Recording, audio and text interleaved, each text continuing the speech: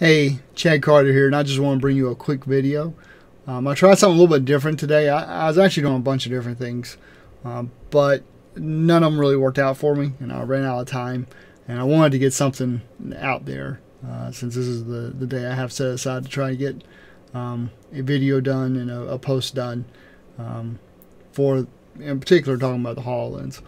So I was fooling around with some A-star pathfinding, and I was going to have that running in my spatial mapping, my little basement here, and let the person run around.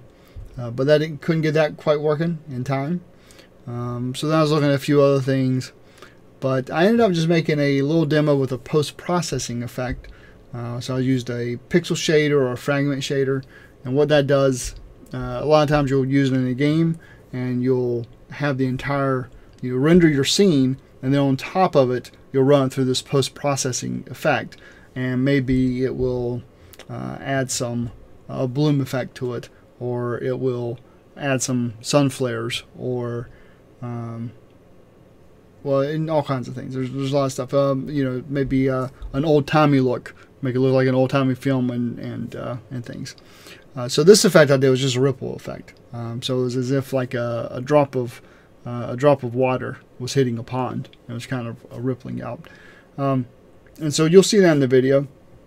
And the video looks alright. I mean, you would have no idea whether I did that like in a video editing software versus in real time. But it was done in real time on the HoloLens.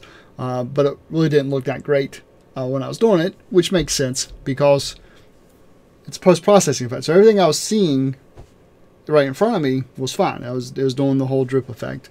But all this peripheral vision that I have around, the post-processing effect is stopping, and it breaks the flow. So it's not really a great use of it here. But what I might do is take that same effect and maybe project it on the wall. So maybe my wall will have the ripple effect or whatever, and actually apply it to some surfaces. But either way, I hope you like it. It's only about a minute long, so enjoy.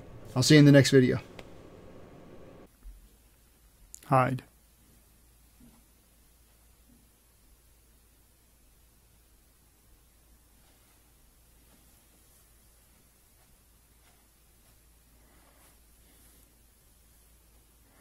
Show.